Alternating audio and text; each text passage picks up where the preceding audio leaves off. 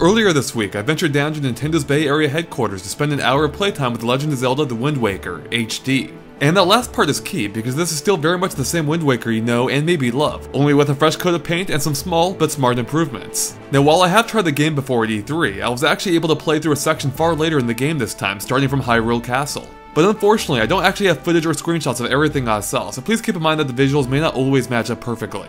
Okay, so let me get this out of the way. I'm not the biggest Wind Waker fan.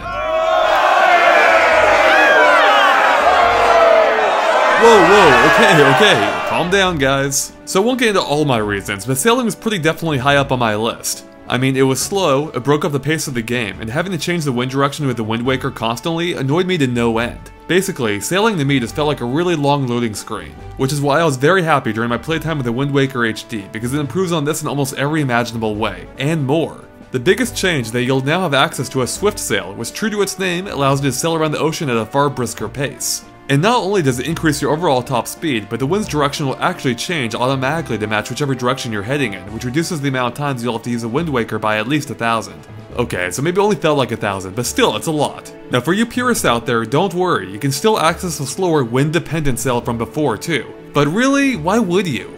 So after a few minutes of sailing, I'm feeling pretty good. But then I noticed that the gamepad can now display your sea chart instead of having to access it from the pause screen like in the original game. Which is a really nice addition, as you can now chart your course as you're setting sail. Taken all together, these small changes greatly improve and streamline the sailing process. Now I can't say for sure whether I'll actually end up enjoying sailing this time around, but it'll certainly annoy me far less. And that's not the only benefit the gamepad provides. In addition to displaying a map of your current area, it's also used for inventory management, allowing you to easily equip items in real time simply by dragging and dropping them onto any of the 3 button slots. It's actually pretty similar to Ocarina of Time 3D. And not only that, but the gamepad even improves using some of those items too, allowing you to use the gyroscope to quickly and accurately aim any of the first-person perspective items, such as the hookshot. Oh, and you can even walk around and aim while in the first-person perspective now too. Then there's Link's camera, the pictograph box, which has seen some major improvements, such as how it can now save 12 pictures instead of just 3, and they're also in glorious full color too, instead of the black and white originals. Oh, and you can even take selfies now too, and you can change Link's expression while doing so. But what good is a selfie if you can't share it with the world, and luckily you can do just that thanks to Miiverse support. Another new feature enabled by Miiverse are Tingle bottles, which you'll gain access to once you rescue Tingle, which by the way is no longer optional. These allow you to drop bottled messages into the ocean where they'll then wash up on the shore of someone else playing the game. We weren't able to see this in action, but we imagine it could be useful for providing gameplay tips to whomever may encounter the bottle.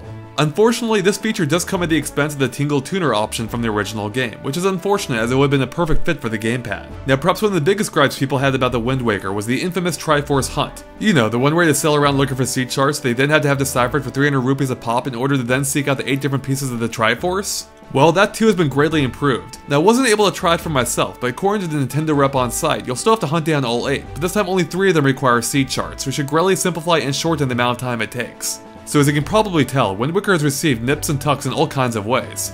And on top of everything we've mentioned so far, some animations have still been shortened, it's now faster to pull up sunken treasure, and even using the Wind Waker has been tweaked, now allowing you to start conducting at any time. And of course, the entire thing looks gorgeous, especially with its improved lighting models, all running at 1080p HD. Now as far as I could tell, the raw assets themselves, like the character models, are all identical to before, but the otherwise fantastic visuals really make them a non-issue. Oh, and there are several ways to play the game too, as the game supports a Pro Controller in addition to the gamepad, as well as off-screen play. And for you more experienced Wind Waker fans, there's a new hero mode available from the start that not only doubles the amount of damage you'll take, but also removes all health restoring hearts from the adventure. That's really nasty! But luckily, this game has plenty of heart to be found in all the right places. There's some very smart tweaks that improve what many consider to be Link's finest adventure. And you won't have to wait much longer before you can try it for yourself, as it launches in the United States this October at $59.99. Thanks for watching, make sure to stay tuned to GameXplain.com for more on The Legend of Zelda The Wind Waker HD and other things gaming too.